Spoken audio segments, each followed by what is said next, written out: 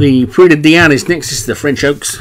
1 mile, 2.5 furlongs. Group 1, 3-year-old fillies. Brown Thomas at the top. Strange name for a filly. Paul Rhodes. Double Indemnity for Leon van Rensburg. Fine Purple Hero. Munas. Firth Priscilla. James Shea. Himalayan Clarets. Jamie Hopkins. Morning Ice Hero. Munas. Shadows Nobility. Giant Bermanstein. Show Me Something. Joshua Sutherland. Silver Tongue. Jim Murray. And Star Attraction. Daniel French. 10 runners. Not sure anything will get knocked down for 8.1 million at an auction. And they're away and racing. If anybody saw that this week, how bizarre was that? Horse that wins the Prix de Diane gets knocked down for 8.1 million to the actual owner, and then he sold half of it for 5 million to somebody else. Bizarre. Or what? Anyway, Morning Ice Hero is the early leader from Double Indemnity. I don't know what the commission he had to pay on 8.1 million is for buying it back himself, but it must have been a few quid. Anyway, Silver Tongue is back in third. I know most of you probably don't follow real racing as closely as I do, so you've probably not got a clue what I'm talking about. Check it out on the old internet. The sales last week where the Prix de Diane winner was knocked down for 8.1 million.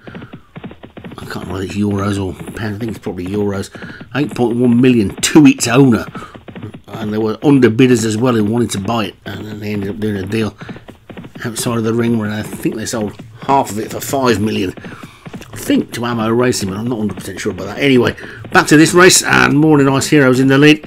Double Indemnity is second. Fine Purple Heroes back in third. Show Me Something is fourth, and then Silver Tongue. Brown Thomas is after that, and then Shadows Nobility. Star Attraction is next, and then Firth Priscilla and Himalayan Clarets.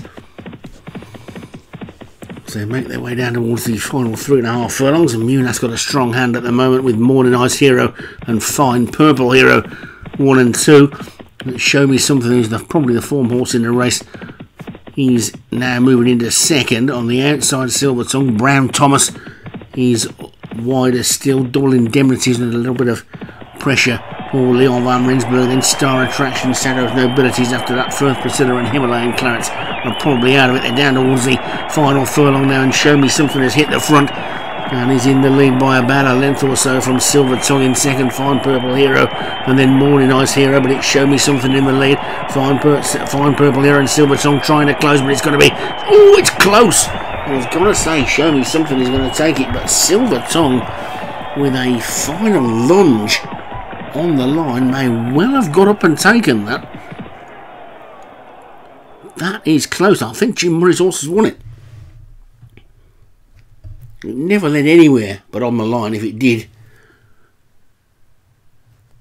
And indeed it has. Silver Tongue, Jim Murray takes it. Show Me Something for Joshua Sutherland, who you would have thought was the form horse in that race, ends up second. Fine Purple Hero for Munas and Morning Ice Hero for Munas again was third and fourth. And then the fifth horse momentarily disappeared. Star Attraction for Daniel French.